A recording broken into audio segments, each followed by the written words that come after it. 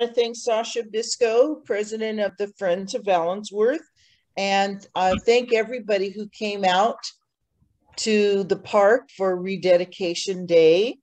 I appreciate being invited to say a few words on this special day. As Sasha said, my name is Susan Anderson, and I'm the history curator at the California African American Museum. We're based in Los Angeles, but we're a statewide museum, and our mission is to collect and preserve and present African American history of California in the West. And I'll also say that my involvement with Colonel Allensworth State Historic Park goes back a long way.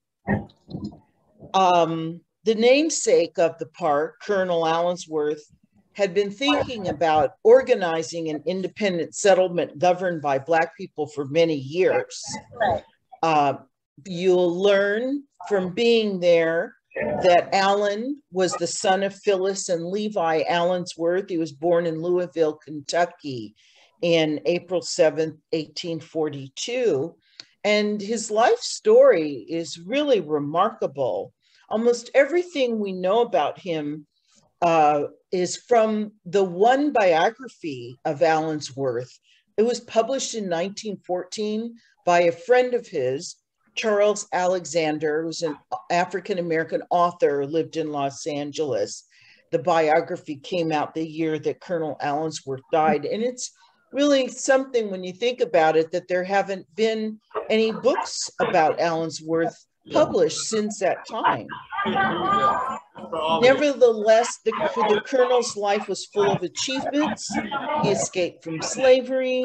He was educated himself. He was ordained as a Baptist minister. He did extraordinary work as an educator. He was one of the first Black officers in the United States Army in the 19th century. But what we're commemorating today is his inspiration to establish a town that became named for him.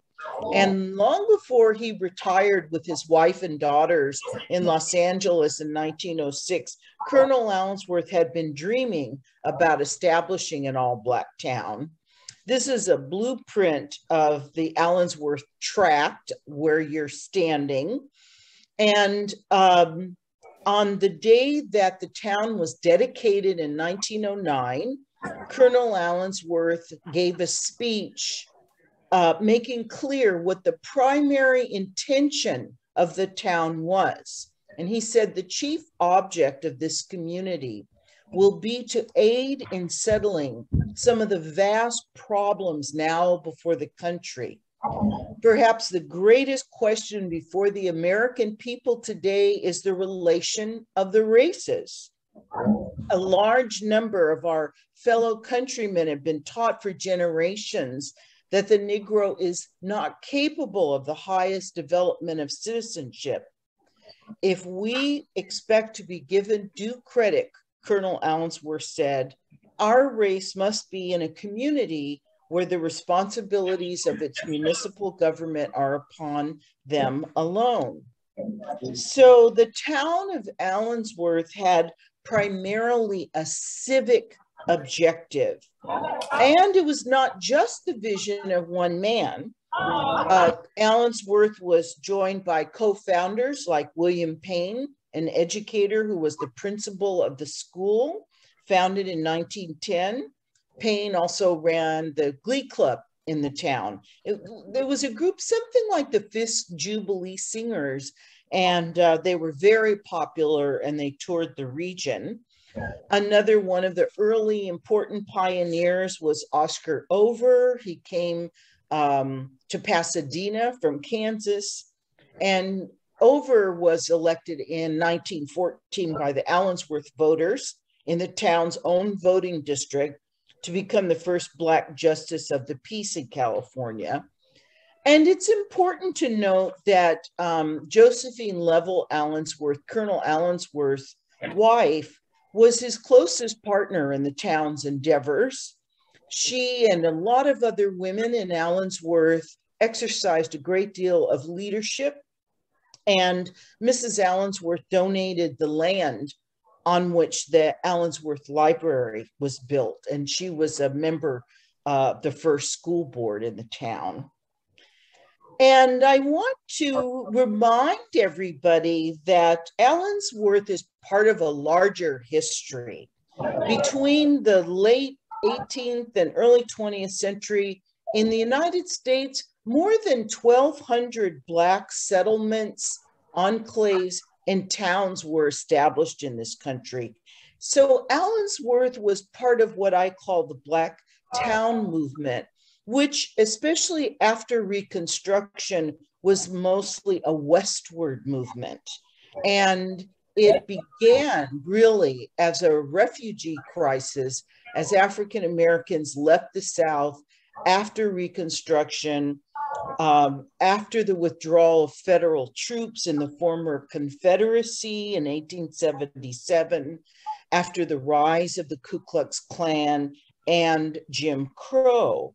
And this is a picture that's in the National Archives of a drawing that shows the collaboration between violence and vigilantes in the South after Reconstruction, and with the words saying that this period for some people was worse than slavery. So as another piece of information about that movement that Allensworth was a part of was the Kansas Exodusters. They were an example of a remarkable migration in the United States after Reconstruction.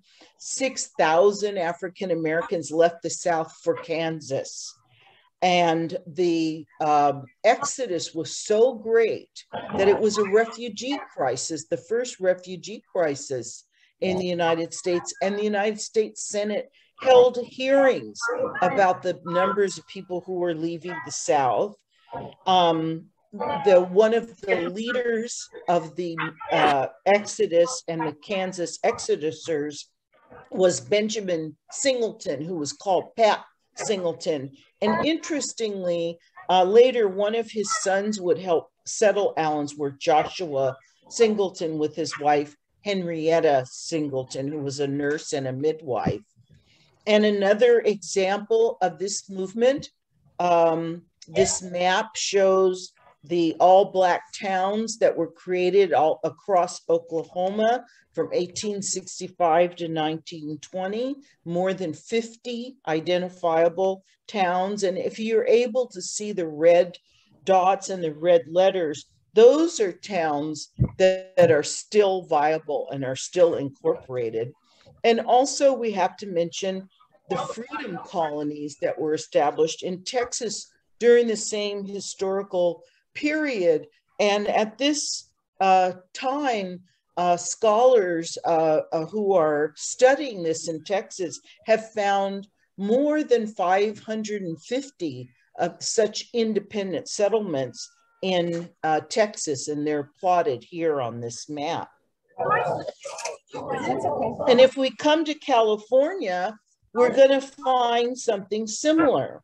On the left is a map that was put together by Professor Michael Eisinger of African American settlements in the Central Valley. Starting in 1880, big agribusiness in the Central Valley was growing cotton.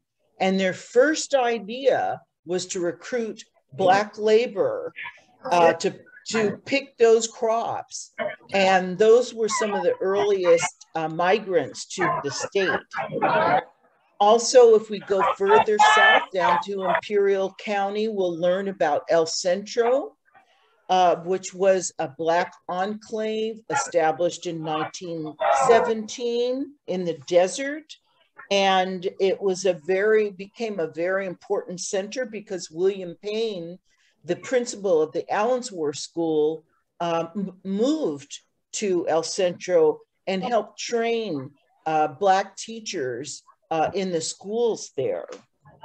And here is another example of a Black settlement in California that's still there. way up in the far north of the state in Siskiyou County by Mount Shasta, the Lincoln Heights area of Weed. And what we're seeing here are two buildings from the past. Danny's Barber Shop is on the right, and the Mount Shasta Baptist Church. So these are just a few examples of the way that this movement and the way that Allensworth was a part of a movement that was national and in the state of California. What we're looking at now is a mural that was painted by an artist on a street in the historically Black neighborhood of Independence Heights in Houston, Texas. It was painted last summer during the height of the protests over the murder by police officer Derek Chauvin of George Floyd. And it says, Black Towns Matter. So what I want to say and emphasize is that Colonel Allensworth and his co-founders were highly aware of the Black Town movement.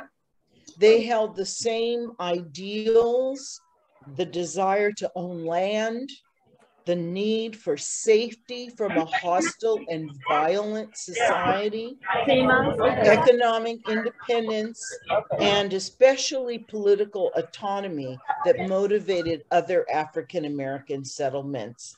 So as you take in Allensworth today, remember that its founders consciously chose to participate in the Black freedom movement by creating this town.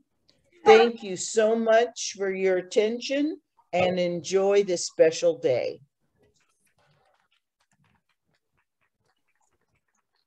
Thank you, Susan.